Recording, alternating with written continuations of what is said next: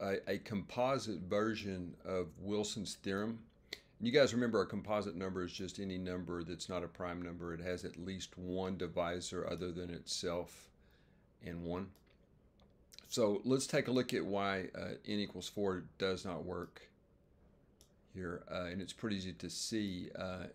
If you take n equals 4, you would get 3 factorial, which is 6.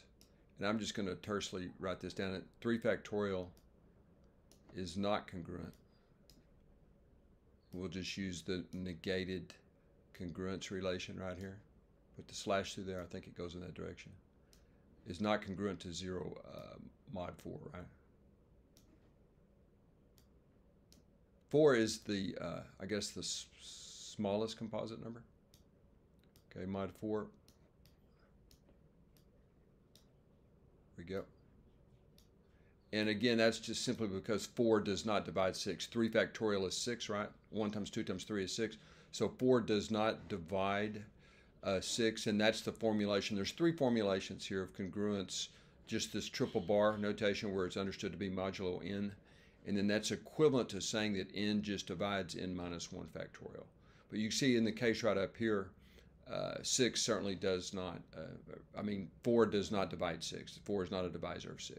But we're going to show that for every other composite number that this is true. And it looks a lot like this Wilson's theorem where we take, that's for all p up here, for all prime p.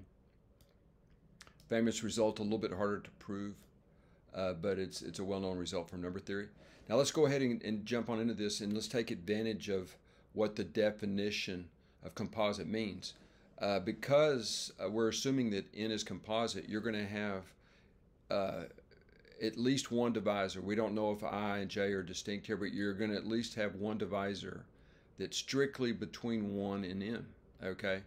So, for example, 24, you can write 24 as 3 times 8, right? So that's an example of the I and j that would exist. Now, when you first look at this problem, you just think, oh, it's super easy because it's obvious, but you have to also consider the case of when I and j are equal. Now, this very first case is pretty easy.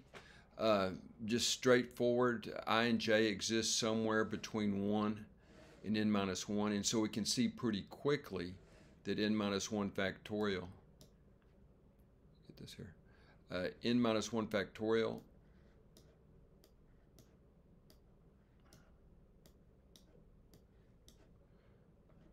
is equal to, get this here,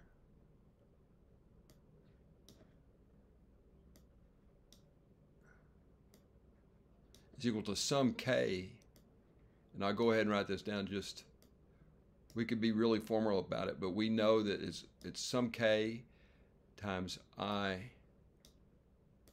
times j, right? But that's equal to kn.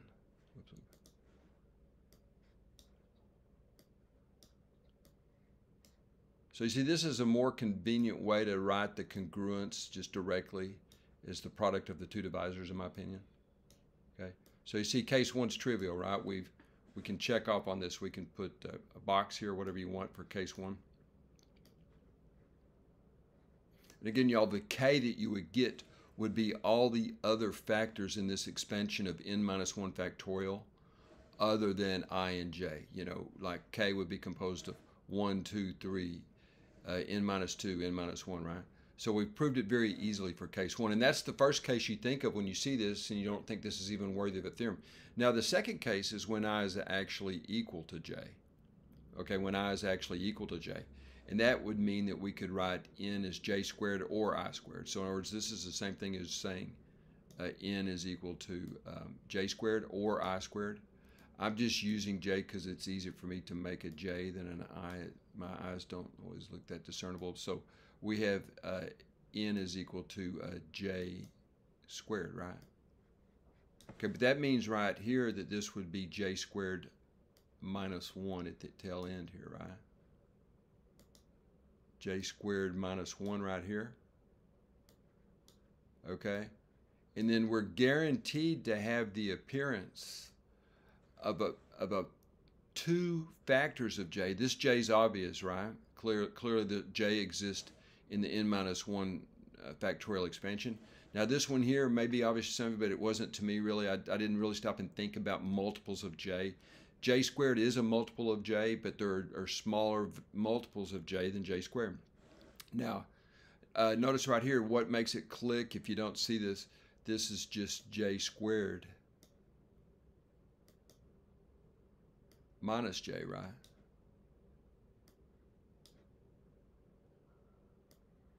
All right, this part right here, but that's clearly comes up, right? Because j squared minus j is less than j squared minus 1, right?